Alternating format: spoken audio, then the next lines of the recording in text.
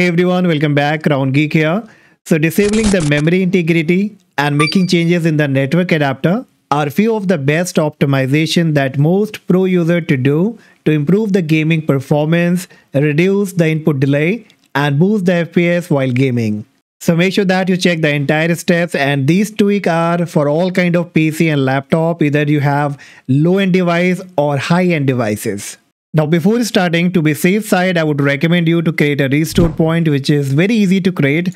Click on your Windows search, type restore, click on create a restore point. Click on create here and type your desired restore point name so that you can easily identify, and then you will have to click on create, and very quickly a restore point will be created, and in future if anything goes wrong you can easily revert it back. Alright, so now let's move with the optimization. Make a right click on the Windows icon, click on settings. From the left hand menu option, you will have to click on privacy and security. Click on Windows security. Click on device security. Here you will find the core isolation option. Click on core isolation detail. And here you need to disable the memory integrity option. However, this option is not recommended if you are more concerned about the security. But yes, disabling the memory integrity will surely improving the FPS and the gaming performance. Next, in the settings only, from the left hand menu option, you will have to click on accessibility. Then you have to look for the visual effects. And here you will find two different options, transparency effect and the animation effect. Now the transparency effect, it's not recommended if you're really concerned about the performance, as it gives you the effect when you click on the Windows start menu, or even if you bring up any kind of other application. And if you're really not concerned, go ahead and disable this. Even you can disable the animation effect if you are not too much concerned about the animation. Then from the left hand menu option, again click on system. Then you have to look for the notifications, click on it. And in the notification, make sure this notification is being disabled. Even do not disturb has been disabled, as it will be avoiding any kind of annoying notifications, and even it may create some kind of problem while doing any kind of specific gaming or applications. So go ahead and disable both these options. Again, go back, scroll down a bit, and you will find the power option. Click on power, and here you will find the power mode option. On the right of it, you will find three different options. Now most probably it should be selected to balanced or best power efficiency. But if you need the good performance, the high performance, then you have to select here best performance. Once done, again you can go back, come down to the storage option. And it will list you all kind of program, all kind of categories that is occupying the space in your drive. Now you have to assure that you delete all kind of unwanted things from here, whether it's a temporary file or any other kind of categories that is occupying the maximum space and you're not using it. Now first you can start with a temporary file. You can click on it and it will list you all kind of categories that is occupying the temporary file. It will also include the recycle bin, the temporary file. Download is optional. If you don't want to clear the download section, then you can uncheck it. Rest, Windows Update, Cleanup, Microsoft Defender Antivirus, Thumbnail. You can check all of them. And then from the top, you have to click on the remove file. Click continue. And all these files, all these junk will be deleted from your device. Once done, you can go back and check the other categories here. Whichever you don't use, go ahead and just remove them. Next, from the left hand menu option only, you will have to click on privacy and security. And here in the Windows permission, you will find many categories. Click on the general one and disable all these permission over here. You really don't need it. Now you can go back, come down to speech, go ahead and disable it. Do the same with the inking and typing personalization, diagnostic and feedback. And then you can come down to the app permission. Now there are many applications that is occupying your permissions running in the background, and if you really don't need them, you don't use it, go ahead and disable them. Like location, if you don't use the location, no need to keep this enabled, go ahead and disable it. And so on you have to do with other application. If you don't use the camera, mic, contacts, go ahead and disable them one by one. You can even scroll down and you will find many other applications like radios. No need to keep them enabled, go ahead and disable them. Next, from the left hand menu option only, you will have to click on system again, then click on display. Scroll down to the advanced display here and make sure you choose the high refresh rate from here. And you can see on my end, it's been selected to 60 Hz. So I can go and try and start with 119 or 120. If it works for me best, I can keep it to as it is. I can also go ahead and try the maximum hertz available here. Now keep in mind, this setting might not work for everyone. So in case after increasing the refresh rate, if you have any problem, you can come back to the same setting and reduce the refresh rate over here. Once you have changed the settings, you have to go back. Again, come down to the display settings here and click on graphics. Now here in the graphics on the top, you might find two different options by the name hardware GPU scheduling. If you find that option, you have to make sure that you enable that option. Even if you find windowed optimization option, then you also need to enable it. That will be helping you into getting the better frame rate and even for the better optimization. Next, below you will find a very useful option here. So whichever game you enjoy on your Windows 10 or 11, you have to add that game here in the graphics and you have to give the high performance category. Alright, so in case if your game is not listed here, then what you can do, click on browse. Now it will ask you the location of your game. And in order to find the game location, you can click on your Windows search, type your game name. Let's see if I play the Valorant, I will search for it.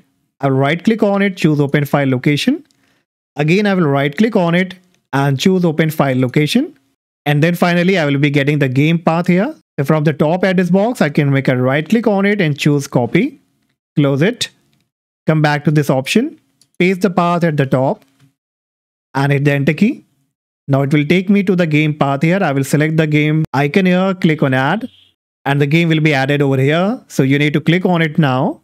Click on options. And make sure that you select this to high performance. Click on save. Do the same with the other game that you have on your Windows and you want to increase the performance for that particular game. Alright, now you can close the settings here. Next, click on your Windows search, type sysdm.cpl and hit the enter key. This will bring up the system properties. Now here from the top menu option, you will have to click on advanced. Under the performance, you will have to click on settings. And this might be selected to let Windows choose what best for my computer. Now you can see that there are many animations that are being enabled that we really don't need and it can affect the frame rate. So you need to choose the third option, adjust for best performance, and enable few of them that are really required. Like animate windows when minimizing and maximizing, animation in the taskbar, show thumbnail instead of icon, and smooth edges of a screen font. Once done, click on apply, click on OK, and click on OK. Next, click on your Windows search, type mouse, click on mouse settings, scroll down a bit. Under the related setting, click on additional mouse settings. Another box will be up. Here from the top option, you will have to click on pointers option and make sure this enhance pointer precision has been disabled. And you also need to make sure that if you are using a wireless mouse, then you have properly connected and configured the dongle and your mouse is very close to the dongle. If your mouse is far from your dongle, then you might have the input delay and many other problems. Additionally, if you're also using the mouse software, then you can change the DPI, try to increase it and make sure that you do not exceed more than 2000 or you will have some kind of problem.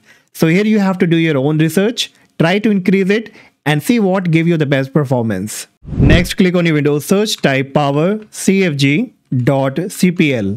and hit the enter key. And here also you have to assure that your power plan is being selected to the high performance. So if you see the high performance here, select it. If you don't find, you can also click on show additional plan. And here somewhere you will find the high performance. Select it. Then from the left hand menu option, you will have to click on choose what the power button do. And here you'll find an option turn on fast startup. Now in most of your devices, I believe this option will be enabled. Now basically what happened, this feature allows you to start your PC faster after the shutdown and so your computer shut down and restart very quickly. But once you see in the task manager, you will find that uptime is very high and due to that you may have multiple problems. So it's always recommended that you should go ahead and disable this option. And in order to disable it, click on change settings that are currently unavailable. And now these options will be highlighted. You can go ahead and uncheck this option. Click on save changes and you are all done. Close it. Next, we also need to make some changes with the network adapter so that you should have the proper internet connection without any kind of interruption. So click on your Windows search, type a simple command ncpa.cpl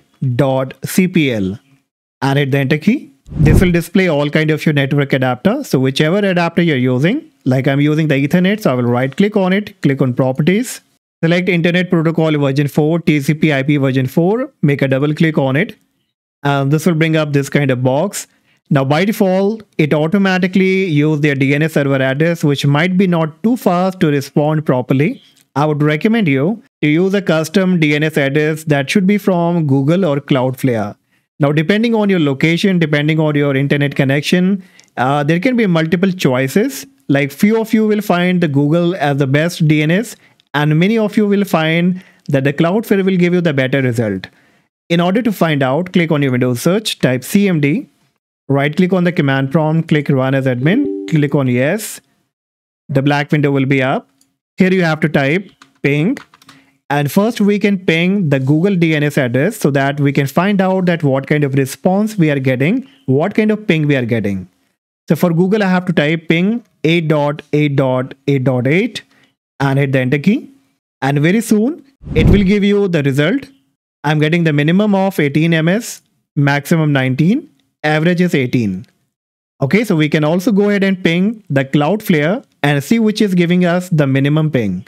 So for Cloudflare, I will type ping 1.1.1 and hit the enter key. And you can find here Cloudflare is giving us the better result. The average ping we are getting from the Cloudflare is 16 and Google is giving us 18. So on my end, I'm getting the better result from the Cloudflare, minimum ping from the Cloudflare. So I will go ahead and use the Cloudflare DNS address.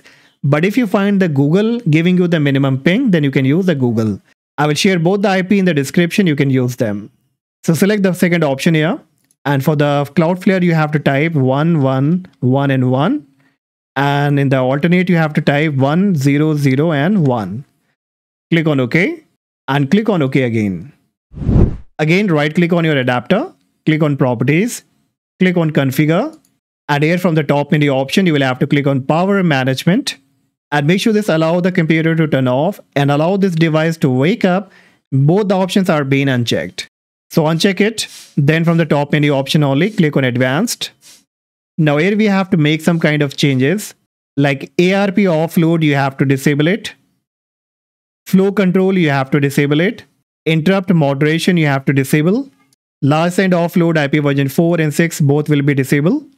Priority and VLAN, make sure it's been selected to priority and VLAN enable. Receive buffer. Now this will depending on your network adapter. So what you can do here, in the receive buffer, just type here 1024, click on OK, and you will be getting an error here that the valid range is from 32 to 512. So whatever the maximum number is here, that's what you have to enter here. So on my end, it's 512. So I will click on OK and type here 512. Do the same with the transmit buffer. Type some random number like 1024. Click on OK. And it will give you the maximum number. Like on my end, it's 128.